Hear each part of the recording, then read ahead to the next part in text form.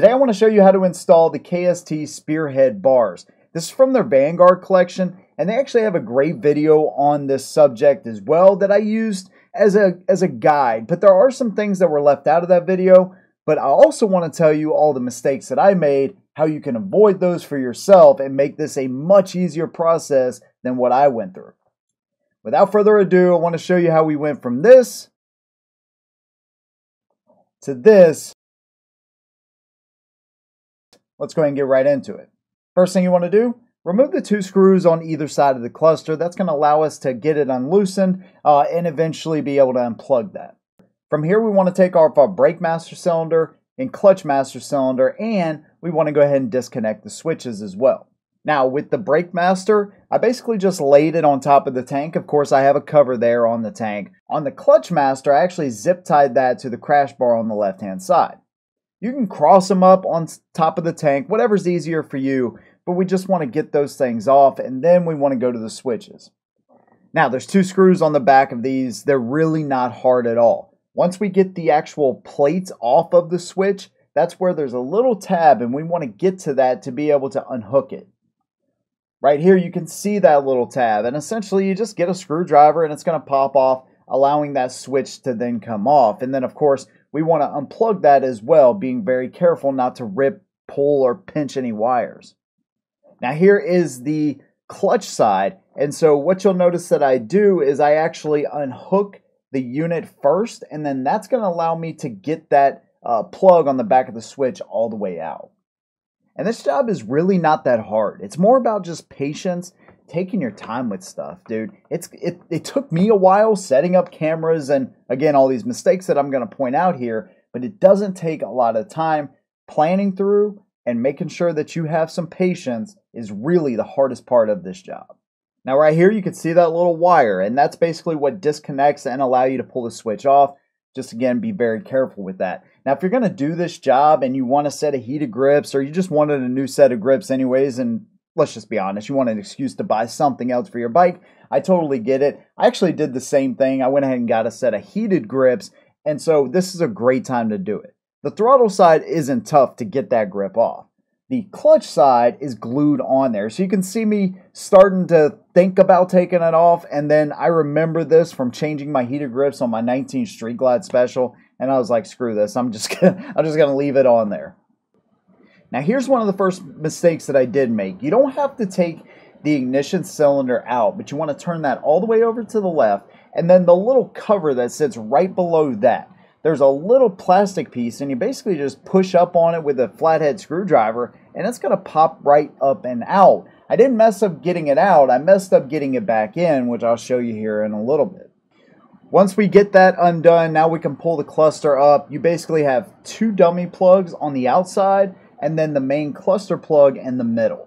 The main cluster plug and the dummy plug on the left-hand side, if you're looking at the cluster, no problem. The one on the right is a little bit tougher because they put the actual connection on the bottom, so you got to get a flathead up under there to be able to pull it out. No real big deal, just keep that in mind. Once we get that up and out of the way, we can pull the cluster out of there, and now this is where you want to start getting some of the tie straps unloosened and cut off, so that way we can get some extra length whenever we go to reinstall the new bars. We also want to get extra length in the wires. So what we can do here is actually just snip those zip ties. Somebody's already been into my bike, so I had less zip ties than what I thought, but I still had probably, I don't know, 2 or 3. And then there's a little, almost like a spark plug wire organizer, and it holds those cables on the right hand side right in front of the tank up underneath the cluster area right there. I actually took that off of the wires as well to give me a little bit more length. You can go ahead and unloosen the riser clamp. It's just 4 bolts. If you have an electric tool to be able to do this, it's going to make it much easier. I don't have that, so I just did it all by hand. Now, once you unloosen it enough, just be careful and make sure you have that tank covered with something, because at one point, once you get those bolts loosened up enough, the bars are going to fall straight down. So just have an extra hand there to hold them, or just be aware of that. Now, you're not going to be able to see this too well because I needed extra light to be able to see myself. But essentially what I'm doing here is, again, getting those tie straps cut off and then there's a little plastic tray that essentially holds these plugs in place. So once you get them unplugged, you have 4 of them, by the way, that are actually plugged in and used. Once you get those unplugged, now you want to take that little plug holder or whatever. It's just a little plastic piece. It's held in by 2 clips. You snip the end of the clips off, and then you get the plugs out one by one, and then that's going to give you extra length for those connections as well. Once we get those unhooked from the bar, now we can pull the bar out, and now here comes the fun part. Now the clutch side is not too hard. It's a single wire. You just want to push and pull, push and pull. That's all you're doing in this whole process. And again, just patience. That's all you really need here is patience, and don't pull on the wires too hard. The throttle side is a little more difficult because obviously you have the throttle by wire and you have just, your switch wires and all of that as well. So push, pull, take your time with this. It's not super hard. It, like I said, just takes time. And then eventually you'll get it to the point where you can start to pull the throttle by wire out as well. Once we get it to this point, we're just, again, pushing and pulling. Don't pull too hard, and this thing will come out eventually. Now, here's the fun part, man. You start to see this thing come together. You essentially have the KST base clamp, and you want the patent pending sign that's stamped in the bottom of the base clamp. You want that facing down, and then you want the KST logo on the right hand side. That's going to be on the throttle side facing out. The handlebar for the throttle side has the little notches for the throttle by wire as well, so it's really easy to identify. As long as you have this in the correct orientation, you're good to go. You're going to be able to push this down to a certain point. Now, you don't want to tighten up your screws. You actually want to loosen them or even take them all the way out at this point. Push them down as far as you can. And then we're actually going to turn them upside down and take a rubber mallet. And this is where you're just going to beat on this thing until you can get each one of the bars down to where it is flush with the bottom of the base clamp. It's actually going to be at the top of the base clamp because of the orientation I have it in right here. It's easy on the black bars because essentially once you see no more silver, you're good to go. But you really want to make sure that those are flush with the bottom of the base clamp on both sides. From here, you just want to snug these bolts up on the base clamp just so nothing moves while you're getting the wires through, and then eventually when we set them on the bike. Now, they actually sent a piece of mesh with this that makes this process so much easier, but I didn't get a piece of mesh with mine. That mesh, you run it through the bars, you attach your plugs, your wires, and it acts like a Chinese finger trap and grabs the wire, pulls it through, boom, you're good to go. Well, mine didn't come with it, so I improvised. I used some weed eater line here, and then I taped the wires up the best I could, or I thought I was doing it pretty well, but essentially what happened is I didn't tape the throttle by wire up good enough, so at the bend on the top of the bar there, it actually just kept getting stuck. So eventually, after struggling with this for like 30 minutes, trying to push, pull, I just eventually pulled the weed eater line all the way out and ran it back through and made sure I taped it up, just over taped it almost to an extent, so that way I could, finally get it through there. Now I did the same exact thing for the left-hand side, ran up that weed eater line, taped it to it, and that one pulled right through. That one's really not an issue at all.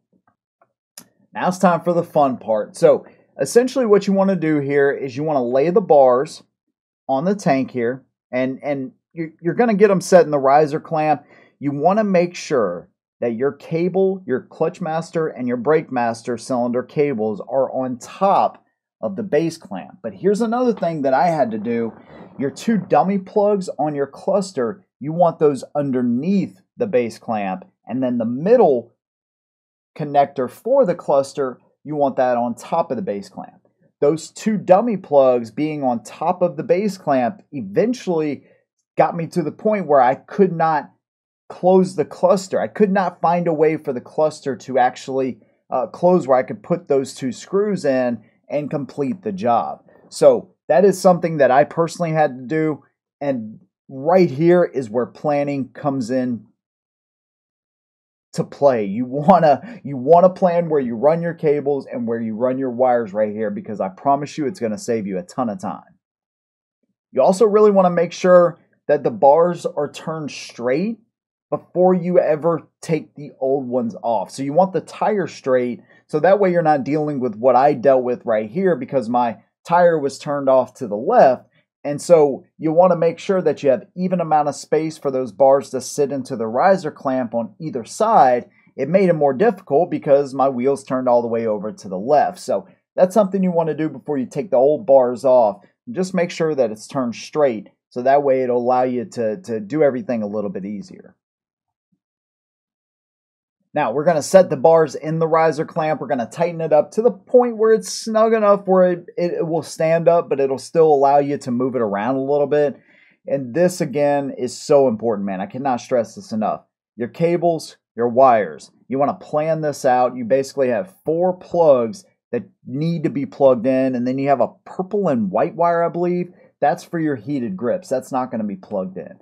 But you want to set these things in a position where your cables, they either need to come underneath your electrical wires or they need to go over top. Now, mine personally needed to go over the top of those things, so I didn't have any interference or any pulling and pushing while I was able to turn the bars from lock to lock. Once we get our wires ran and everything is kind of snugged up in the riser clamp, now we want to put those switches back on and put the clutch master and brake cylinders back on. You're just going to put these on again kind of snug because you're going to want to move these around here for your fitment here in a minute. On the brake side, you're going to pull in the lever just a little bit and it will actually kind of lock into that switch housing there. Now, one more thing that I wanted to emphasize here is before I start to really snug things up and get them fitted and all that, I just want to move the bars around and I really want to just make sure nothing is pinched or pulled or ripped or torn or whatever before I get too far into this. Before I really start to tighten these things up, I just want to make sure everything is good right here. This is, to me, the best part of it. Now I'm 5'7", so I have a little bit shorter reach, and so I still get the aesthetic look of a 14-inch bar. I get my shoulders more relaxed and down and my arms a little bit more bent, but then I get to pull those things in towards me. So you're going to fit it right here. Don't make this mistake though. I actually didn't have the KST base clamp loosened up enough. So what I ended up doing is I couldn't pull them in towards me on their own. So I actually pulled it to full lock, left and right. And that actually pulled the bar out just enough where it was no longer even with the bottom of the base clamp. I was going to leave it like that, but there was silver showing and it bugged me way too much. So what did I do? I ended up having to pull the bars back out of the riser clamp, disconnect everything, and then take a rubber mallet and beat them back down where they got flush. Just make sure the 4 screws that are in the base clamp are loose enough where you can actually move them freely and pull them in towards you. Now, it's not going to be super easy, and you don't want it to be super easy, but just hold one bar, hold the other, and pull them in towards you. So once I got these bars set where I wanted them, I then tightened up those base clamp bolts and then the riser clamp bolts.